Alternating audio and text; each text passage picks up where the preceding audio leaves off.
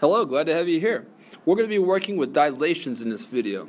And a couple of goals. One of the goals is that you'll be able to find the scale factor of a dilation, and you'll be able to use it to find unknown measures, such as side lengths and angle measures. And the second goal is that you will learn how to use scalar multiplication, that involves matrices, in order to perform dilations in a coordinate plane. All right, so dilations is our focus. Let's talk about what dilations are to begin. This is the last type of transformation that we're learning. And a dilation, as you might be familiar with, is when you're changing the size of an object. It's kind of like when your pupils get dilated, they get larger or they get smaller. All right, so a dilation was when a figure gets enlarged or reduced in size. And I've got a couple pictures of dilations here. You see this picture with the tigers right here, where this is the original tiger, and then what happens is he kind of gets blown up or enlarged to make this tiger right there. And then we've got this star, which is being reduced in size quite a lot. All right, so there's a reduction of it, there's another reduction, there's another reduction, there's another reduction, another reduction. So we keep reducing the size of that star. Those are all examples of dilations. Now, one thing that I need to make sure we stress here is that a dilation is not an isometry. In the rest of the chapter, we've been talking about isometries, and those were transformations in which the preimage and image were congruent. But clearly, the preimage and the image are not congruent here. All right, the preimage being the outer star, we'll say for this one, image being the inner star, those are not congruent, are they? In dilations, the preimage and image are similar figures. All right, now if we want a definition for a dilation, I'll just kind of paraphrase one right here, or give you a description really more than it is a definition. But a dilation is an enlargement or reduction of a figure in a point. Or rather than saying an enlargement or reduction of a figure in a point, let me say centered about a point. Now let me explain that a little bit. You're familiar with how a camera works, aren't you? With a camera, it's got a focus and then a lens, and then you've got the thing that you're taking a picture of. Okay, well that focus can be what you would call the center of a dilation. Everything focuses on that one point. And in this dilation here with the two tigers, this would be the focal point, so to speak. All the light rays, if you will, trickle down to that same point.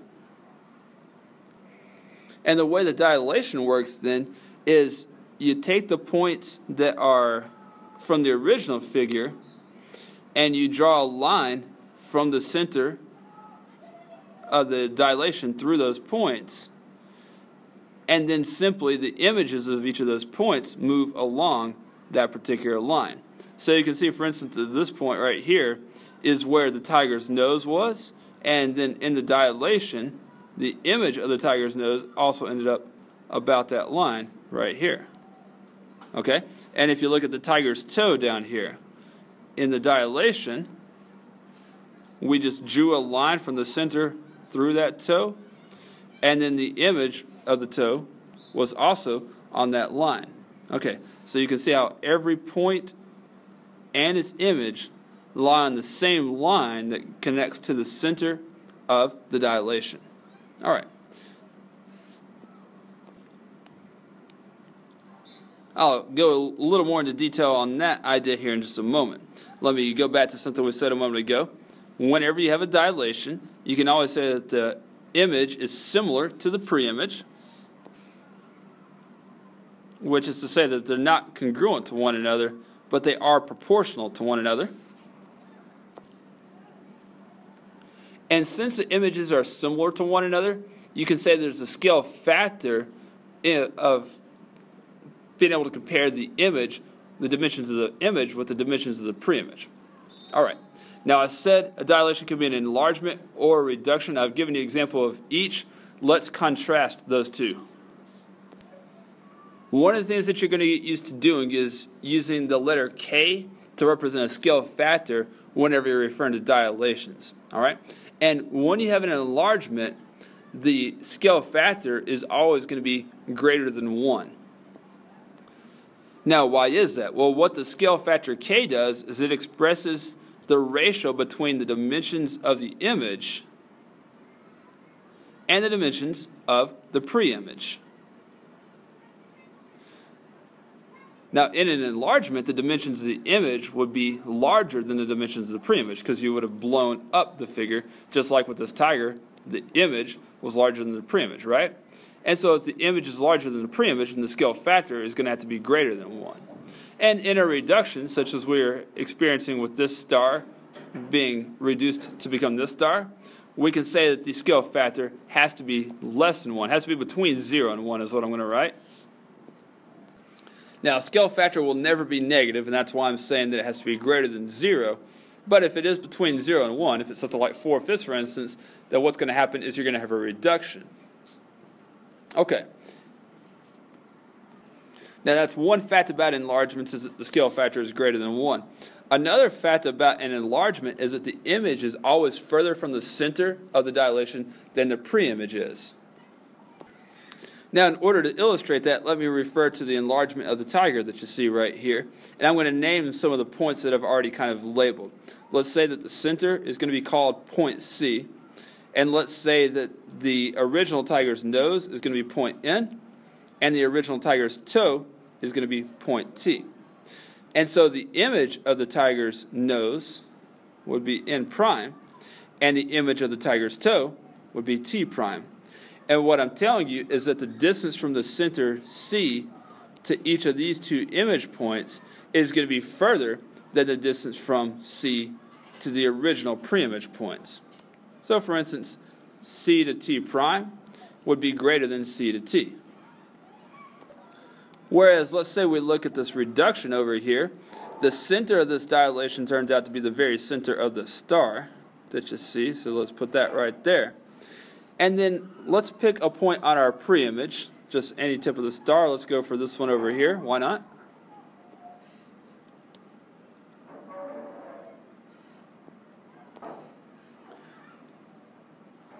And then let's pick a corresponding point on a smaller star, let's say the innermost star, right there.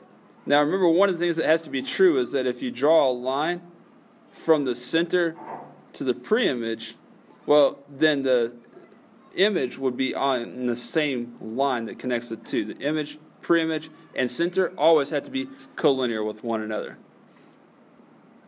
And if I were to name those same points similarly, all right, call the center C, call the image, let's say, point T for tip of the star, and then the, sorry, that's the pre-image, and then the image, we'll call this corresponding point T prime. Well, in that case, in a reduction, turns out that the image is always closer to the center than the pre-image is. And so we could do the opposite. We could say CT prime is less than CT. And then regardless of whether it's an enlargement or a reduction, the next thing that I'm going to say is true. If you wanted to find out what the scale factor is, what you can do is you can use the ratio between how far the image is from the center and how far the pre-image is from the center. In fact, the ratio of CT prime to CT in each of these is equal to the scale factor. All right? Or another way that you can find the scale factor is you can use corresponding parts of the similar figures created. So for instance, if I were looking at the tiger over here and I connected his nose with his toe, and I did the same thing for the enlarged version, the ratio between the distance from the larger tiger's nose to toe compared with the smaller tiger's nose to toe would be equal to the scale factor. Now you'll see this stuff play out more later on, but ultimately the point I'm trying to make about the scale factor is that you always make a ratio between dimensions of the image compared to the corresponding dimensions in a pre-image. And that's it. Now let's put this stuff into practice, first on a coordinate plane. Tell you what, a small amount I need to teach you before we put that into practice in the coordinate plane. And that small thing that I need to teach you is something called scalar multiplication. Now, we didn't learn matrix multiplication. That was earlier in the chapter. We skipped it. But we are going to learn scalar multiplication, which isn't quite the same as matrix multiplication. In scalar multiplication, what you're doing is you're multiplying a real number by a matrix instead of multiplying a matrix by a matrix. Okay? And it turns out to be very, very simple to multiply a real number by a matrix. all you need to do, it's kind of like distributive property, is you multiply each element in the matrix by that scale factor, essentially. That's the way we're going to think of it, because that's what it's going to be whenever we're talking about dilations, right? So, to multiply 7 times this matrix, I'll do 7 times 10, I'll do 7 times 2, then I'll do 7 times 1/7, which is just 1, and I'll do 7 times negative 2/7, which is negative 2. That's it. That's scalar multiplication. And you notice that the dimensions of the answer end up to correspond with the dimensions of the matrix that you multiplied by the real number. All right? So that was a 2 by 2 matrix here. We already know we're going to get a 2 by 3 matrix for the product of our scalar multiplication here. And we're just going to multiply 2/3 times each element. 2/3 of negative 6 is negative 4. 2/3 of negative 5 would be negative 10/3. And 2/3 of 3 would be 2. Then 2/3 of 0 is 0. 2/3 of negative 1 is negative 2/3. And 2/3 of 12 is 8. All right, that's scalar multiplication. And the reason why I bring that up is that whenever you're trying to perform dilations in a coordinate plane, often what we're going to do is we're going to look at the coordinates of the preimage in matrix form, as you see right here. And simply all we're going to do is we're going to multiply each of the coordinates in that matrix by a scale factor. Now the directions here are telling me to find the image matrix for the polygon after a dilation that's centered at the origin. Our dilations are always going to be centered at the origin, okay, whenever we're working with a coordinate plane, and with the given scale factor, and then we're going to graph the image. And that'll be kind of see that the scale factor thing worked out. All right, so we're going to multiply 5/2 by the pre-image matrix. And the result of that multiplication will be the image matrix A prime, B prime, and C prime. All right, so you've seen how to do the scalar multiplication. 5/2 times 4 is 20/2 or 10. 5/2 times negative 1 is negative 5/2, so negative 2.5. 5/2 times 0, of course, is 0.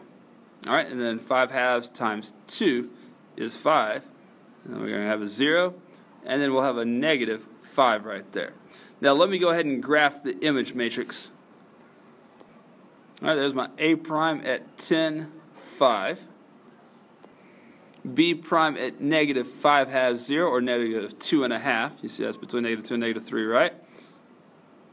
Between negative 2 and negative 3. And then here's C prime. And there's our dilation. Happened to be an enlargement. And we knew it was going to be an enlargement because the scale factor was greater than 1. It was 2.5, right? And so really what that scale factor tells you, two things. It tells you that all the sides of the image are 2.5 times their corresponding sides in the pre-image. And it tells you that every vertex of the image is 2.5 times as far away from the center of the dilation, which is the origin, as its corresponding pre-image point was. Now I'm going to illustrate each of those things once. Let's say we check out the distance from the center to point C prime. Now that distance would be OC prime if I use O as the origin, because that is the center of the dilation, right? And that happens to be equal to 5. And then if I compare that with the distance from the origin to the preimage of point C prime, then, well, that happens to be 2 units, right? 0 to negative 2 is 2. And if I make a ratio out of those two things, the ratio of OC prime to OC would equal 5/2. That's equal to the scale factor, right?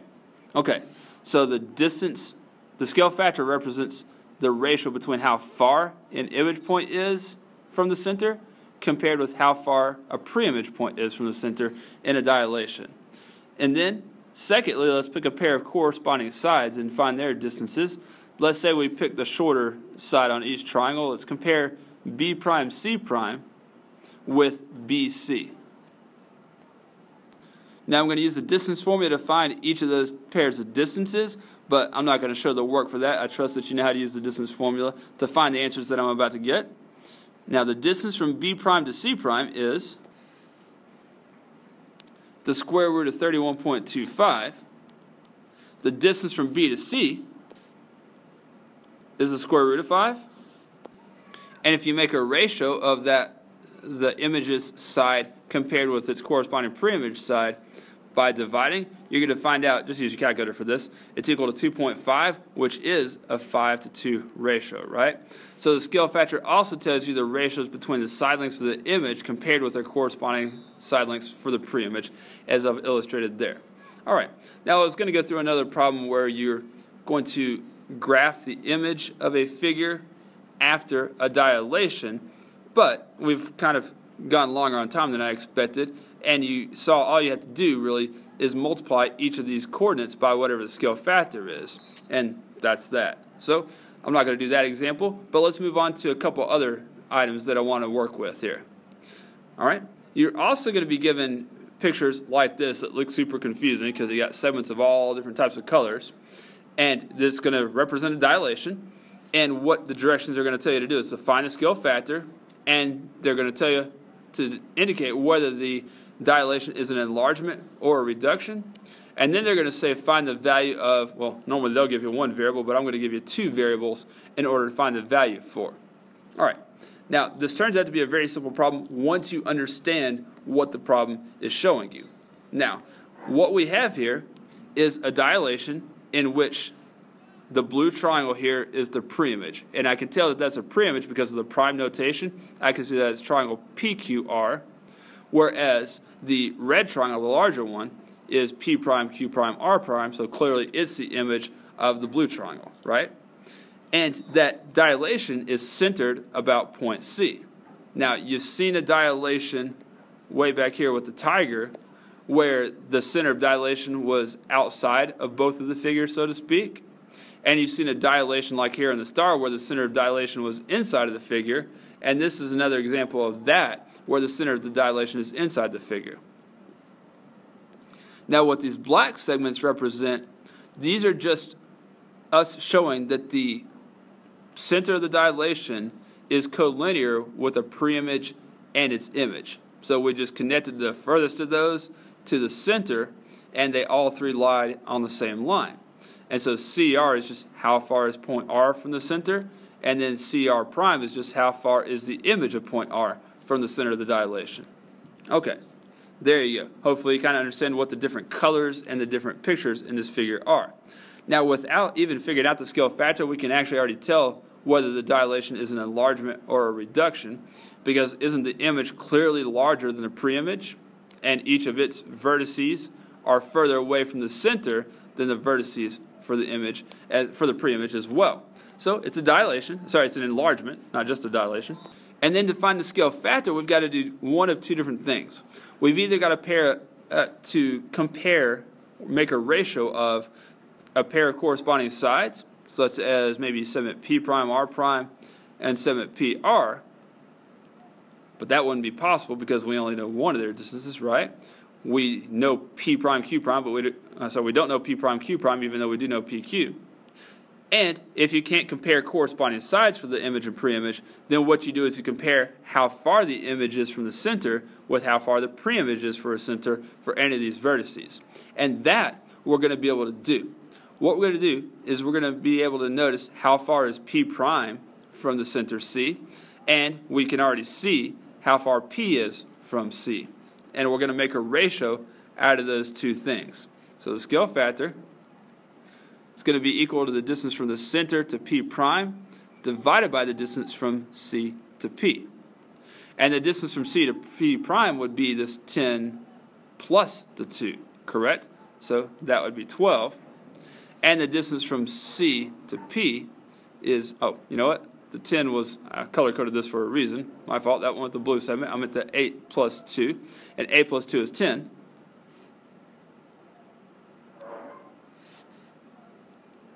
And then the distance from C to P is 8, and so that tells me that the scale factor is 5:4. Now, always do the image over the pre-image, as I've said a couple times already, and that will get you the correct scale factor. It was an enlargement, right? And our scale factor was greater than 1. That's a good sign. Okay, now as far as how do we find the values of the variables? Well, you can simply use the scale factor to figure that out. If I'm trying to find the value of x, for instance, I know that the ratio of the image to the pre-image is 5:4. So that means that I can say x over 10, image over pre-image, equals 5 over 4. And then I can just cross multiply, you get 4x equals 50. And then x would be 12.5. 25 halves if you prefer. Okay.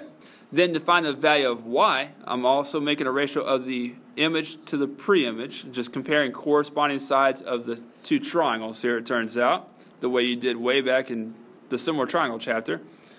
And we can say then that is 15 is to y as 5 is to 4. And so you get 5y equals 60, so y is equal to 12. There you go. So that's how you find the scale factor, and that's how you use it to find missing dimensions in a dilation. I think I'm going to go ahead and cut it off right there, and hopefully that'll be good enough for you to understand what you're doing in this section. And the things that you didn't understand, we'll pick those up in class and take those ideas a little bit further. Thanks for your attention, guys. Good luck with all these problems. See you later.